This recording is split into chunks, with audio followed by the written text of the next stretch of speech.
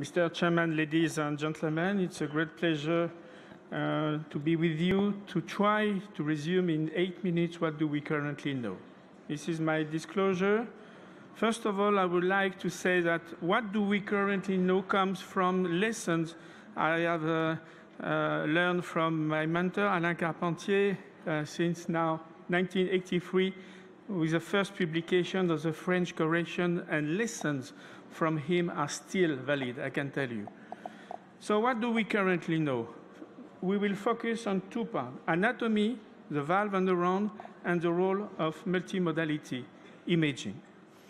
Anatomy, mitral and tricuspid valve are AV valve, and it is clear the connection with the ventricle is very important to consider in the assessment with multi-modality. We have two leaflets, the anterior leaflet and the posterior leaflet, but be aware the annulus is here, and take care about the indentation between P1, P2, and P2, P3, which is very important. However, one of the important things is this drawing with the annulus and the hinge with the AV junction at the posterior annulus, and it is very important in the cardioband implantation.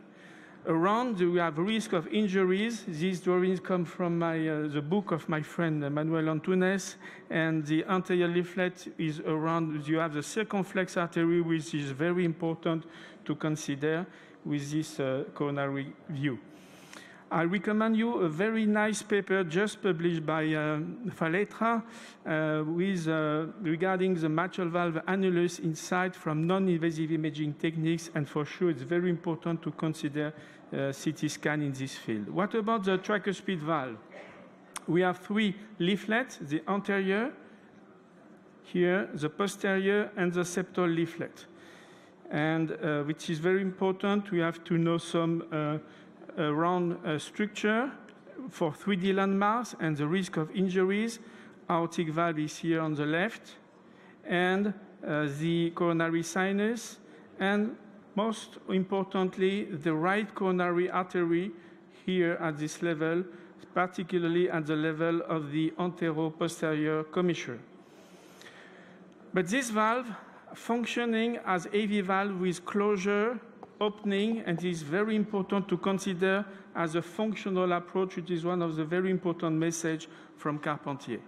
And this is very important to consider the distance and the aim of closure, which is to restore a large surface of coaptation, which is one of the three golden rules, which again still are valid to preserve or restore normal leaflet motion, to create a large surface of coaptation, and it is a good news for cardioband to remodel and stabilize the annulus. What about the multimodality objective? First of all, for patient screening and indication for intervention, echo plays a major role. Pre-procedural planning, particularly the selection of suitable patients, and in this field, CT scan is particularly important. Intra-procedural guidance and control is a key for intraoperative echo, and particularly 3D and sometimes fusion if you have in your center. And finally, don't forget the post-procedural follow-up, long-term evaluation with echo. I recommend you a very good paper just published for the cardiac CT protocols for mitral and tricuspid valve repair and replacement, who summarize all the goals of the CT scan in this field. So in summary, for mitral regurgitation, echo is particularly important for MR severity, LV assessment, valve analysis, guiding and control, particularly with fusion. For CT scan, it is more important for valve analysis and particularly for annulus. And CMR is important for the LV assessment. I recommend you, again, this very important and very nice paper from Nina Wunderlich, which summarizes all these fields. What about the dysfunction? It's very important. Segmental analysis, type of dysfunction, classification based on leaflet motion, type 1, type 2, type 3A, type 3B. It is, again, still valid to communicate in a common language with your intervention. As Dr. Mitral says and point out, it's very important to consider and to separate clearly the primary AMA and secondary AMA. Primary AMA, we have degenerative valve like fibroelastic deficiency in old people and Barlow in young adults, in comparison with secondary AMA, where the mechanism is more a ventricular issue with a dilation and deformation.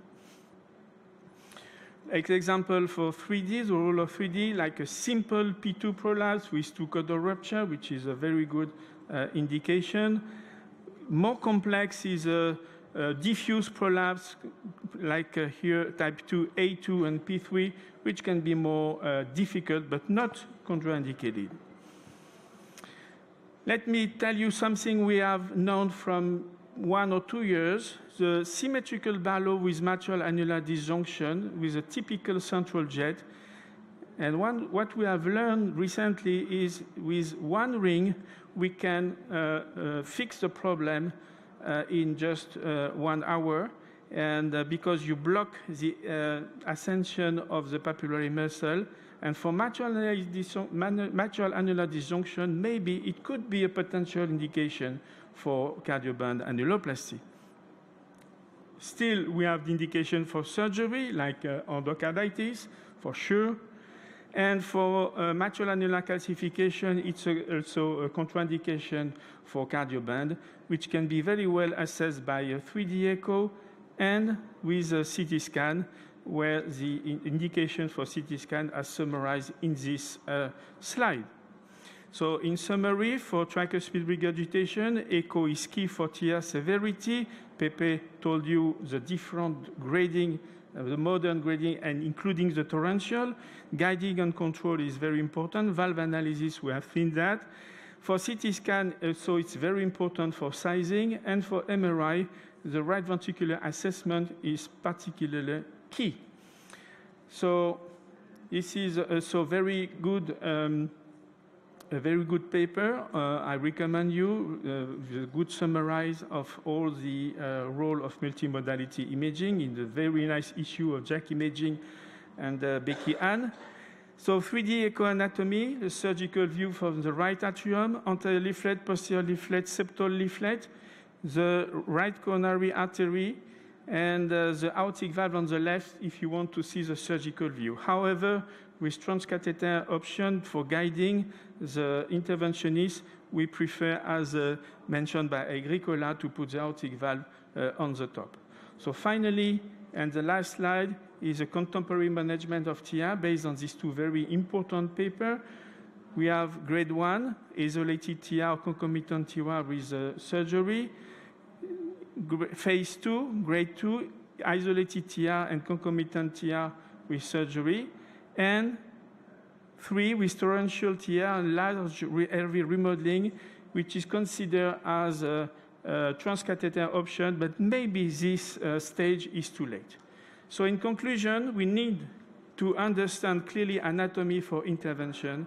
Multimodality imaging is key for success of implantation in a common language with a heart team approach. Thank you very much for your attention.